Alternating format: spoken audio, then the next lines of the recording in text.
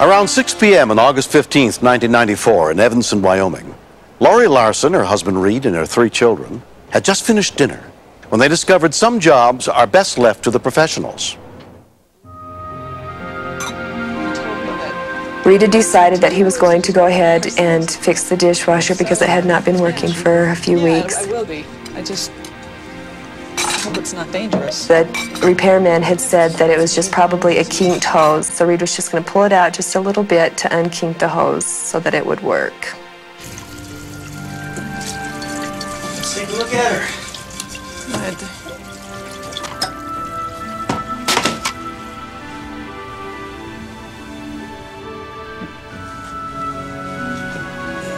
You see the hose? I don't see anything. That's pretty dark.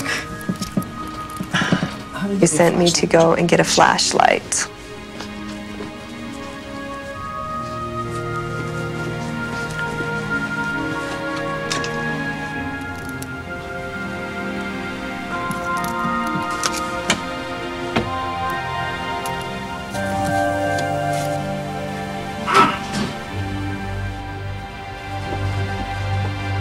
Got the flashlight, honey. I asked him, where do you want me to shine this? And he didn't answer me. Reed? Reed? It was the scariest thing I saw in my life. Sheriff's emergency, may I help you? Yes, I just came out and said my husband must have shot himself. I'm at what? Okay, now, just calm down. What did you say? I missed. He shot himself or something. I just came upstairs. He was working on the dishwasher. I came upstairs. I thought he was laying there. He is quiet. He's not moving. Possible electrical. Okay, he was working on the dishwasher. He is quiet. Yes, he's not moving, please. What? Is he conscious? I don't know. I just came running in. I'm in the bedroom. Do you have a kitchen? Do you have a phone here where he is? No, I don't. We need the Evanston ambulance to respond for a possible electrocution in the Aspen Grove. Volunteer rescue units in the area were alerted, including close friends of the Larson family, EMTs Lisa and Rob Bourne. The thought crosses your mind that it can always happen to somebody you know. But I don't think I would have ever thought that it would have happened to Reed or Lori. I need to know if he's breathing. Okay, Eddie, you listen to me. Don't you leave me. I knew he was not breathing because he was so blue and there was no pulse. Okay. Oh, he's not breathing. Evanston Sheriff's Dispatcher Dina Miller was handling the call. Okay, they have been. When she confirmed to me that he was not breathing and that he was not conscious, I knew we had a serious call. Okay, my first question is he still in contact with the electrical source? I just pulled his hand off. Okay. I don't know if it was or not. I just pulled it off. He is clear? Yes. Okay. And he is not breathing? No, he's not. I don't see. Please hurry. She came back to the phone and told me that she had removed his hand from the power source. I was immediately grateful that she had somehow also not been electrocuted and that we didn't have 2 people down. Do you know CPR? I don't know if I remember. Is there anybody there who does know? I just sent my kids next door to get bullocks. Marianne and her bullock live next door. Okay, that would be good if Marianne can assist. Okay, I'm going to go see him again. Okay, now wait a minute. What? To go to him, what I want you to do is to lay him back on his back if he is still not breathing, okay? I could hear the panic in her voice. I had to get her attention and tell her he needs air. We have got to start rescue breathing.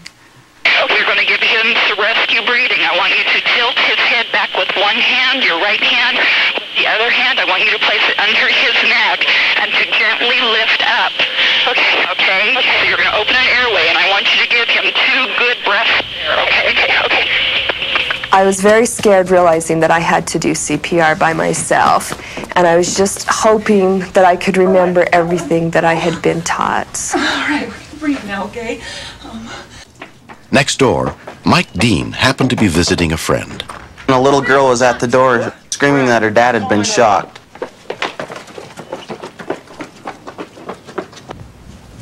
What happened? He's been shocked. He's unconscious. He's not breathing. I checked his pulse. When I looked at him, he was just hollow. No life. Just dead.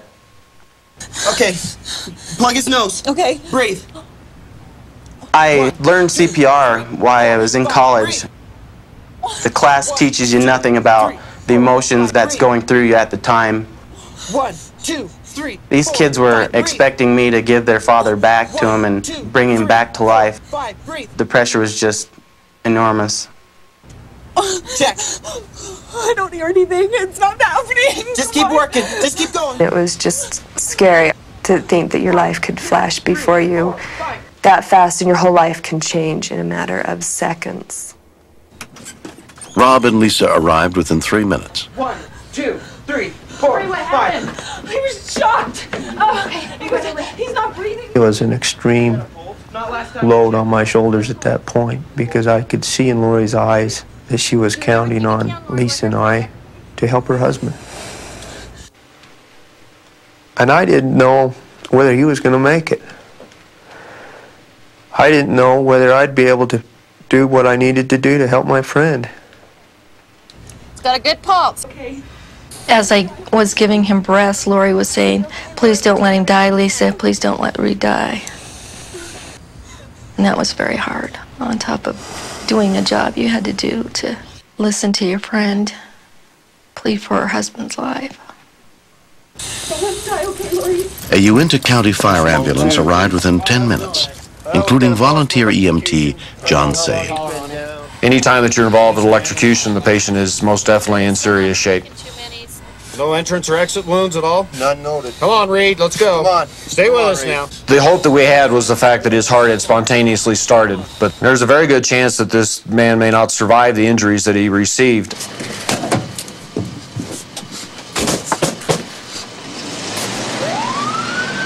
Seeing the ambulance leave, I could feel for the family knowing that they may not see their father again. 42-year-old Reed Larson was taken to IHC Evanston Regional Hospital, where he was examined by emergency physician Kevin O'Mara. When he first arrived, they were having to breathe for him.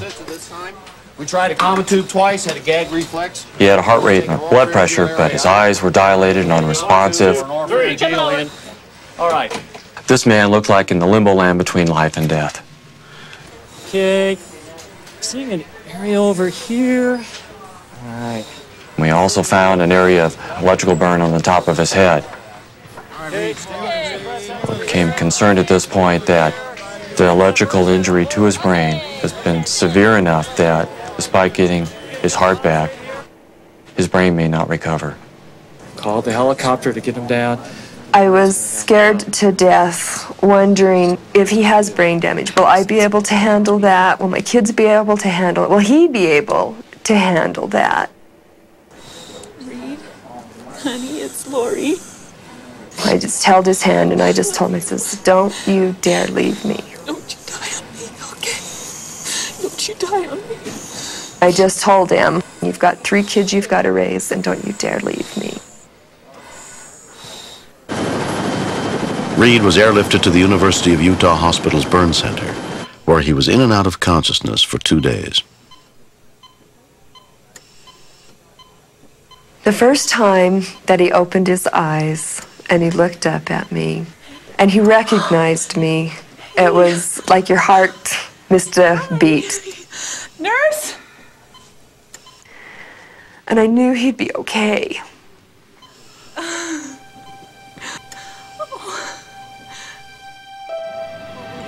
8 months have passed since the incident. Huh? You remember that? That he got mad at you, turned around how late?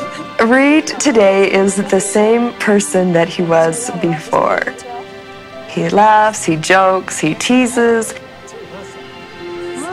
He is alive with no brain damage, no side effects whatsoever. We'll play t-ball, huh? I think he's the luckiest man in the world. And have fun? Do you want to go to Grandma and Grandma? Derek don't like the cabin, do you? You don't like that cabin. When I found out how close to death I actually came, there was a tremendous despair because who would take care of my wife and children? Nobody could love them like I love them. There was also a tremendous sense of gratitude when I found out how many people had come to our support and our aid.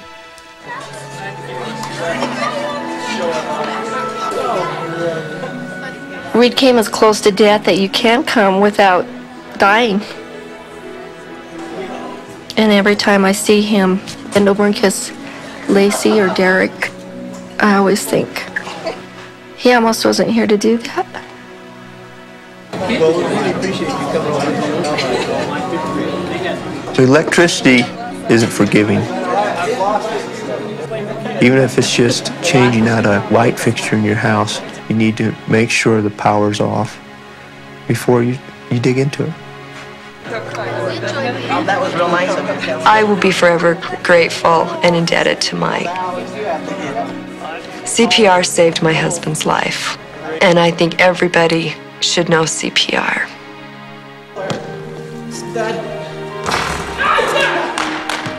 I don't feel like a hero at all. I felt that I was there and that I had to do something.